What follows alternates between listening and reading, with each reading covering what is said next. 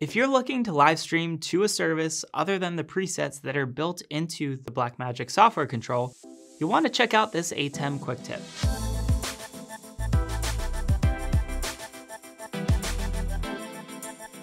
This will work for any service that can receive the commonly used RTMP protocol for streaming.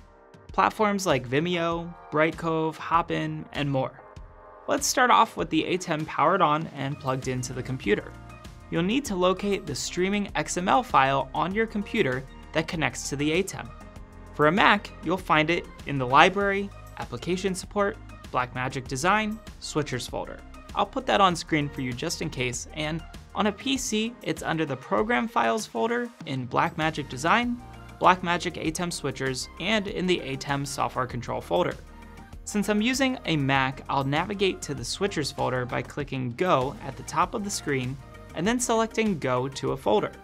It's here that I can type in the location and click Go to take me there right away. Once you find the Streaming.xml file, you can open it in a text editor and grab your RTMP URL and streaming key. I'd recommend making a copy of this file and storing it on your desktop in case you mess up and need to revert back to the original.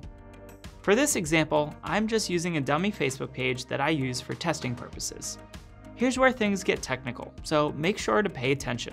We need to take one of these services' blocks of code and duplicate it for editing. I'll look for the service tag, which you can see highlighted here, and then I'll look for the end service tag denoted by a slash in front of the word service. We're going to highlight, copy, and paste this entire segment at the bottom of the file. Make sure it stays within the streaming tag and doesn't get pasted after the closing streaming tag.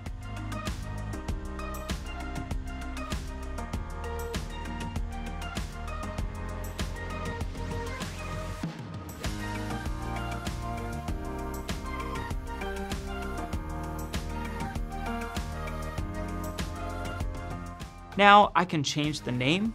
I'm going to call this Facebook test page.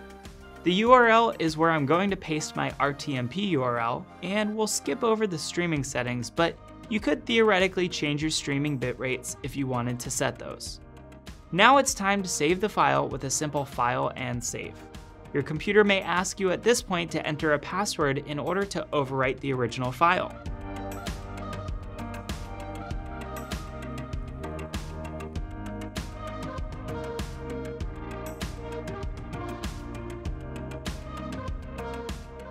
From here, you can open the ATEM software control. If you already had it open, I recommend closing out and reopening it. Once it's open, select the Output tab on the right-hand side of the screen, navigate to the live stream section, and in the platform drop-down menu, you should now see your new streaming destination. If you're ready to go live, you can copy in your stream key and you're off to the races. It's that easy. Hope you enjoyed this video. See you next time.